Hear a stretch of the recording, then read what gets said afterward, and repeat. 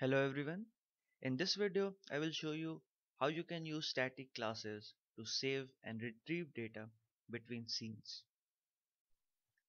Static classes are created by adding the static keyword before a normal class definition, but they have some very special properties. These static classes can't extend mono behavior like your normal classes, and since they can't extend mono behavior, they can't be attached to any game object in your scene. These static classes can't be instantiated, which means you can't use the new keyword to create a new instance of the static class. And inside a static class, all the members must be static. Members mean the variables and the functions. So every variable and every function must be static. And the static class can't have a public constructor since they can't be instantiated. But they have a private constructor which you can use to instantiate or initialize some values. Static classes are useful as a container of many static helper functions. A very good example would be a static math class like the system.math class, where you have many different static helper functions like math.sine or cos, etc. The other use of static classes is holding data, which I will be showing you shortly inside a Unity project. We have a very simple setup here inside Unity. We have two scenes. In the first scene, we have a normal input field and a button. We will use this input field to get the value, and using this button, we will set that value on the static class. And in the next scene, we will just get the value from our static class and then display it on the screen. So for that operations, I have created two scripts: the value getter, which will get the value from the static class, and in this scene I have the value setter class whose job is to get the value from the input field, and then on button press, uh, write that value into the static class. Now we'll go on and create the actual static class. The process of creating a static class is similar to creating any other normal class. You can go inside your script folder, go to create and create a new C# script. Let's name it static test.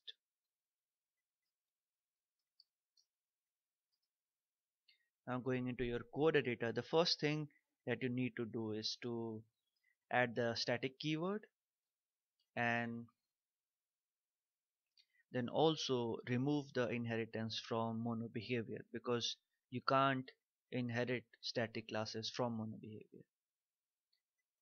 So we first remove the mono behavior and then add the static keyword.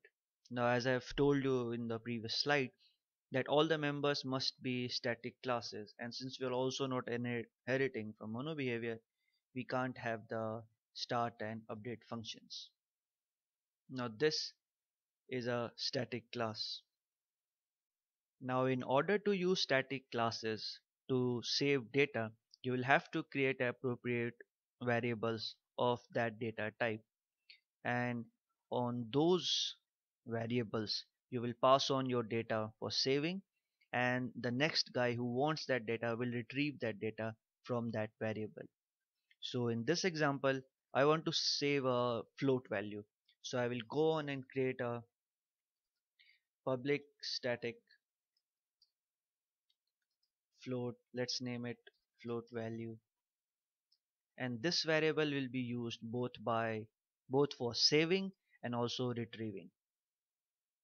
Once we have our save location or save variable defined, the next job is to save the actual value onto this variable. So for that, we have this simple value setter script. On the button click, this set value function will be called. And how you set or change a value on a static class is by directly writing the static class name, which in this case will be static text test. And to access any member of the static class, you just write dot and all the public members will be visible to you. and we want to change the float value. So we will assign static test dot float value to be equal to the value that we get from our input field. So what will happen is that when you are in the scene static test, when you click this button, any value inside this input field will be assigned to the static variable float value in our static class. Now to retrieve this value is very similar and simple. So in our value getter script, which will simply get that value and write onto a text UI, we can do that directly inside our start function. So whenever that scene loads, we will just retrieve that value and show it on a text field. So we will write value text.text is equal to, and to retrieve that value we will write the static class name and then the variable name. Now we also need to add some code in order to change scenes in the play mode, because after all we are testing how to pass data between scenes.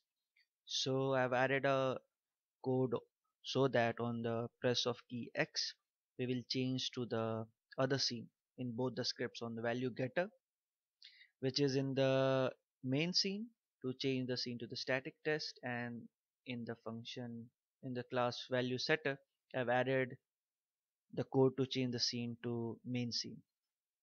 Now coming inside our Unity, let's go into the play mode, and at first we are on the main scene whose job is to just retrieve the data that is saved inside our static class.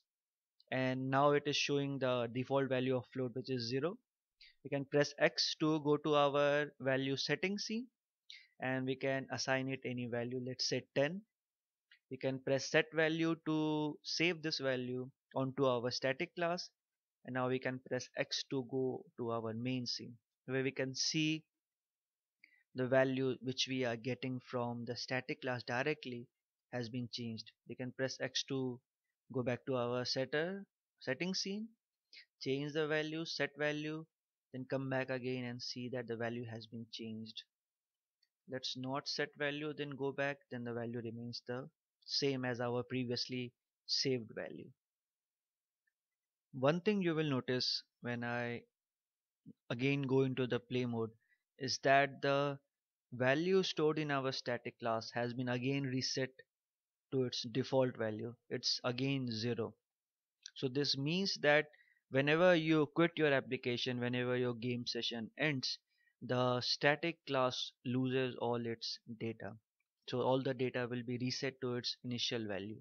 This means you can't use this method to save your data permanently, but only to save data between scenes. Here I showed you how you can save a float value. You can use static classes to store any kind of value, any classes, any data type, any type of variables.